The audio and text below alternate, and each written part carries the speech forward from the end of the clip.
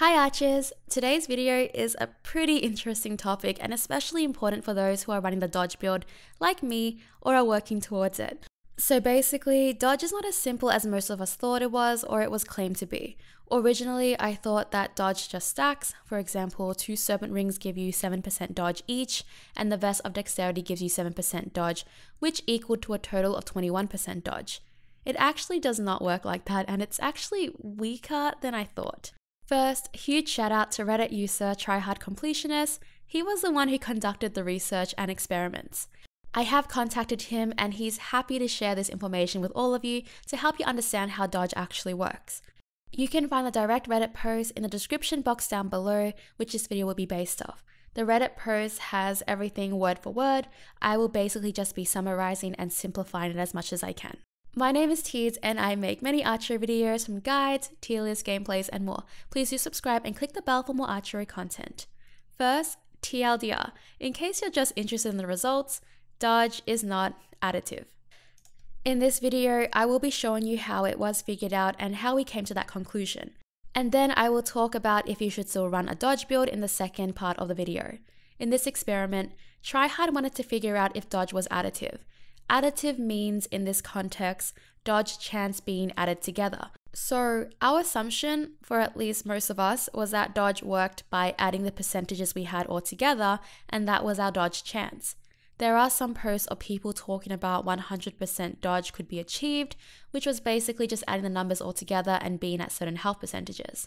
Anyway, Tryhard did not have the hero Meowgik, so he asked the community to test his methods and returned to him with the results. Basically, how Tryhard wanted the experiment to be conducted is to enter chapter 1 with a level 40 plus Meowgik. This is because Meowgik gains a personal 5% dodge increase stat. Wearing only a vest of dexterity and 2 serpent rings. Sit in a room with one of the melee skulls that deal 1 damage, kill all projectile units, and run into a corner to record the results. Take 1,500 hits and tell the amount of times you take 1 damage versus the amount of times missed. Tryhard's method was counting the numbers of times a message popped up as -1 or miss and subtracting the total difference in health to find the amount of misses. User Shinkun applied the methodology and his results were 3,855 hits, 1,224 misses. There are 3 hypotheses that we have at the moment. So number 1 is purely additive dodge chance. So with the method that we used, that would be 26%. That is just all the percentages added together. Number 2 is multiplicative mischance. And then number 3 is additive dodge rating but formula for calculating dodge. So number 2 equals to 23.6% and number 3 is 20.6%. The observed dodge percentage we got from Shinkun's results was 24.1%. From these results, you can see that the dodge chance is not additive, which means 26%, and the hypothesis is incorrect. Tryhard originally tested this with Helix with a vest of dexterity and 2 serpent rings totaling 21%. His results were 824 hits, 176 misses, and the experimental dodge percentage was 17.5% instead of the 21%. Again, showing that the hypothesis 1 is incorrect. From the results of the test, hypothesis 2 is most likely correct. However, Tryhard did say that it's pretty much confirmed because user Minkemink ran his own experiment, which supports Tryhard's experiment, and user Alex06 checked with a memory scanner to get the game output of dodge percentage. I think I've summarized and simplified the Reddit post the best that I can to help you understand because I know sometimes it can get a little confusing with numbers and calculations. Huge thanks again to Tryhard and everyone who got involved. We know how dodge percentage works and that it's not additive. Because of Tryhard's experiment, we now have the formula on how dodge works. With this formula, I was really curious if dodge was still worth it or how much dodge was I actually getting with all these new items and heroes, etc. So I took the formula, took the heroes, the items, and the abilities to figure out the percentage in different scenarios and calculated some things for us. Let's first go through everything that grants dodge. So the serpent ring grants you 7%, and usually players who run this build will have 2 serpent rings which totals to 14%. Vest of dexterity grants 7%. Then we have Agile Locket, which grants 15% when lower than 20% health in its epic tier. Meowgik grants 5% dodge at level 40. Then we also have 2 abilities in the game that grant dodge as well. Dodge Master grants 20% dodge. Agility grants 0.3% dodge per 1% missing health. Hero Roller also grants 10% dodge at level 80, but I won't be including her in this video. I apologize to anyone who plays Roller, but because it's a level 80 stat and an expensive hero, the results are not relevant for a lot of us. This might look a little bit confusing, but here are my results. I'll just explain each tab so you understand what's going on here. Then you can pause and read over it if you'd like. I have 3 colored sections here. The green is the meta dodge build. This is what most of us will have, 2 serpent rings and a vest of dex. The blue is abilities, plus the dodge meta build. The yellow is everything that gives you dodge excluding roller. So under raw dodge value, this is what we believe to be dodge, the additive amount, the basic dodge calculation we thought ARCHERO was using. The second tab is the real dodge value. This is what I've calculated with the formula. This is the real dodge value.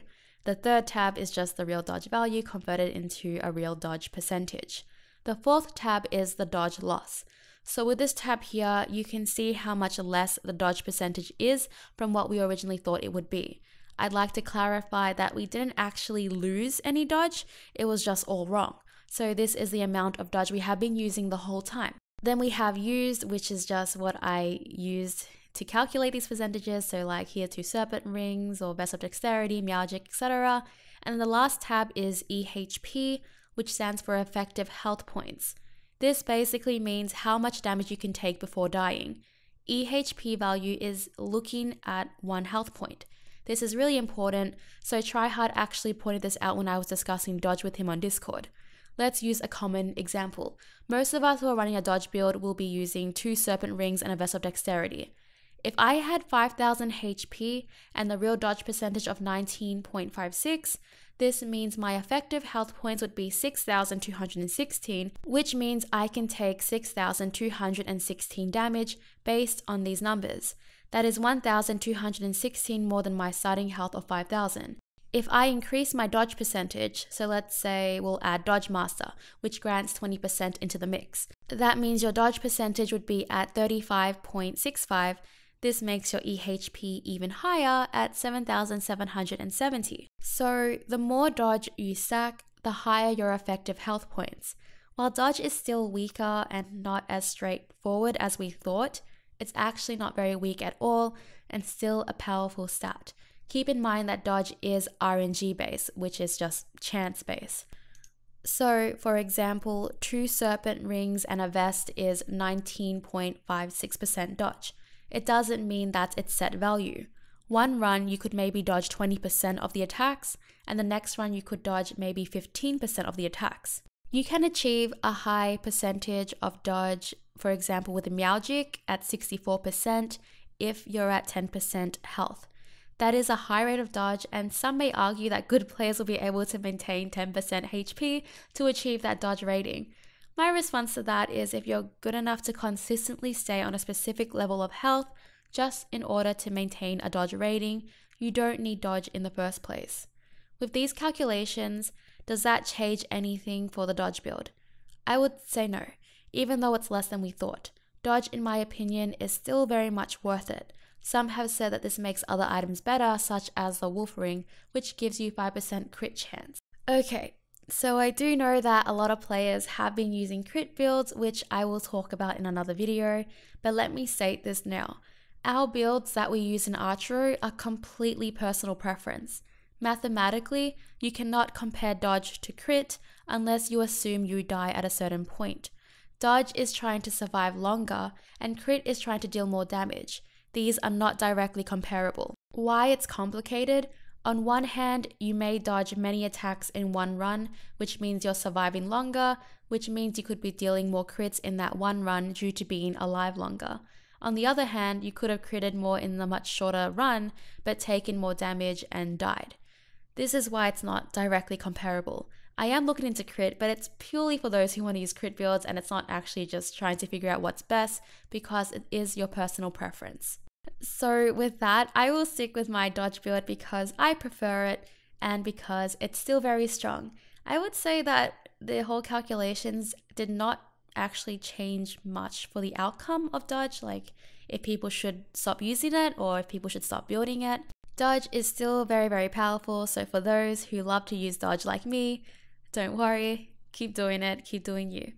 I hope you enjoyed this video and found it helpful. It's nice to know how Dodge works now. We've been bamboozled all along.